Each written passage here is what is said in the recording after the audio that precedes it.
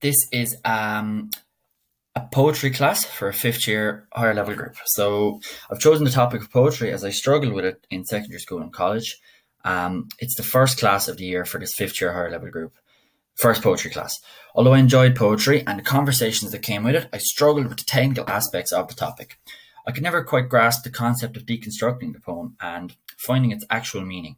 What I would like to achieve with this class and in all my poetry classes would be to give the students the knowledge that would allow them to be confident in analysing poetry. The class will begin with a revision of junior cycle information and progress to higher order senior cycle English. The topic is a key element of the study of poetry in senior cycle English. It deals with a poem that is on a prescribed list of texts for the Leaving Cert 2020-21. As previously mentioned, this is an hour-long lesson designed for a higher level 5th year class. This class is mixed ability and there's a range of different learners in the class. There's 24 people. The class caters to the less able students as well as those who better grasp the concept of poetry. So the teacher will differentiate in the lesson by asking higher and lower order questions and using exercises which can be tailored to suit any level of learner. The learning intentions of the lesson will be outlined to the learners at the beginning of the class. The teacher and the students will then agree on success criteria. This sets out a clear plan and sets the tone for the lesson. It avoids any uncertainty as to what the learners should be doing. So learning intention 1 is to remember poetic techniques that were learned at junior cycle. The learner should be able to recall the techniques of poetry. Learning intention 2 is to apply this knowledge of poetic techniques in a real-life setting where they will examine the poem Sport by Paul Durkin, attempting to find examples of poetic techniques within the poem. And number 3 is to analyse the poem and explain its meaning. Being able to deconstruct and interpret the meaning of the poem is crucial to develop the skills as a student of English in the study of poetry and prose. So the success criteria that will be agreed with the students for this lesson will determine if the lesson has achieved the learning intentions. The student will be able to remember and list poetic techniques learned at junior cycle. They will be able to apply them in the context of analysing Sport by Durkin and identify the techniques in the poem.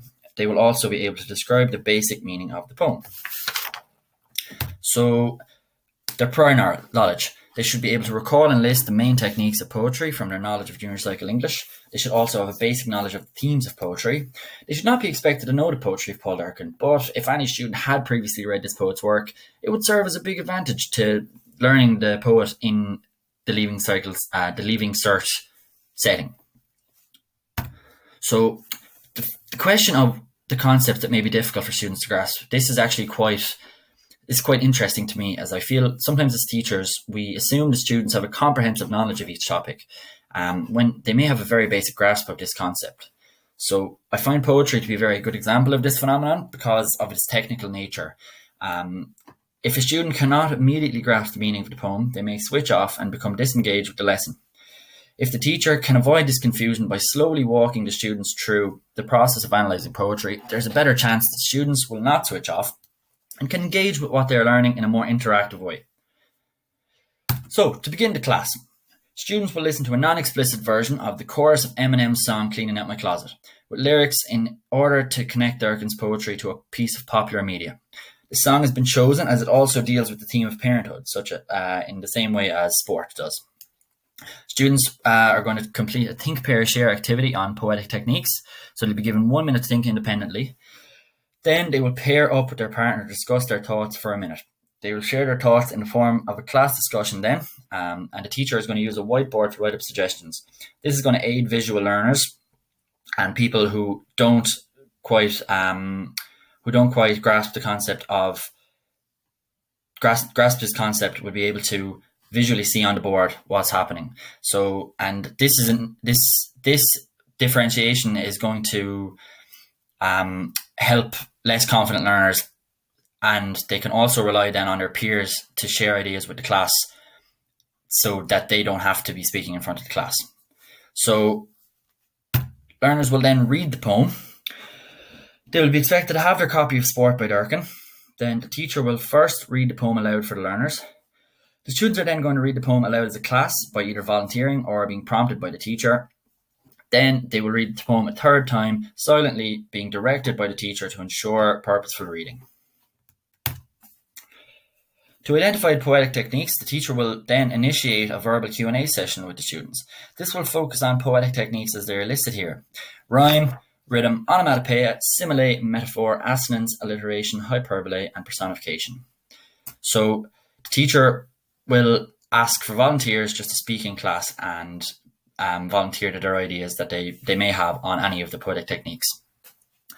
They will then complete a raindrop exercise, which is a good exercise to graphically organize their ideas. So they're going to use this raindrop exercise to organize and write the headings and a brief explanation of poetic techniques in the raindrops.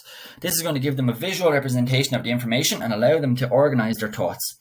This helps visual learners as they may struggle to conceptualize the spoken definitions of terms being discussed. And simply to assess this exercise then, the teacher will use formative assessment. They'll ask for volunteers to answer what they've been filling into the raindrops on the sheet, and then the teacher will offer feedback on the answers given by the students. Then the teacher will follow this kind of basic revision with an exercise that requires a little bit of higher order thinking. So the students will fill out the first two sections of this KWL worksheet individually. So these sections ask what the student knows and what they would like to know. In this case, they will be asked to pick out poetic techniques found in sport. When students have completed these sections, the exercise will be open to the whole class discussion about the final section, which asks what I learned. This is where the students can fill out any definitions that they may not have known in the first section. The benefit of this exercise is that it can be quite student-led. It's likely that someone in the class is going to know each of the definitions. So the student-led learning is beneficial as the class then can take ownership of their own learning. So this is a better look then at the KWL exercise, as I mentioned in the last slide. It's quite clear and concise. It's a good way of organizing the facts as they relate to the topic in question. As you can see, students then have a visual representation to document their learning. It is laid out in a manner that allows it to be finished by a class discussion, which I feel is a very, very important part of a poetry class. And then the teacher will initiate a group work exercise. So in order to analyze the meaning of the poem, the teacher will split the class into groups of 4. The groups will then be assigned a stanza of the poem for a close reading. The class will be given 10 minutes where they will read the stanza and discuss the meaning as a group. The class will then speak about the meaning of the poem, with the group who was assigned each stanza showing what they've found about the piece, kind of as a de facto expert on the subject.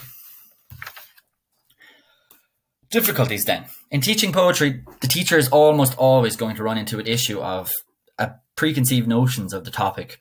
So they may have been developed due to the way the subject has been taught at junior cycle, or, as I previously mentioned, the technical and complex nature of the topic.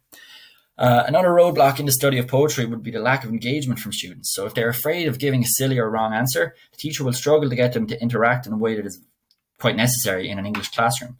Therefore, it's kind of very important that a teacher creates an environment of safe learning in the classroom, where a student is not afraid to say anything that could be remotely close to the correct answer. So it's going to aid a class dialogue, and it's going to breed further discussion.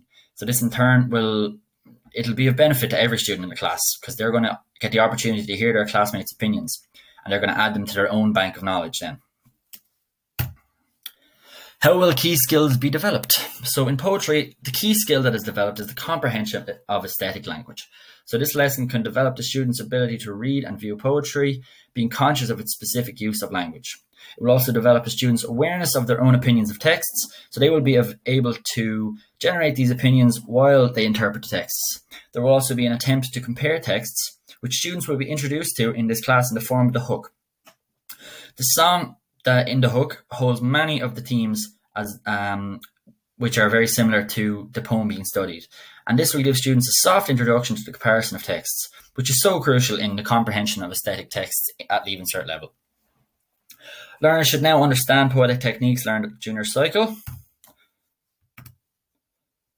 They will now be able to outline and describe the 9 poetic techniques.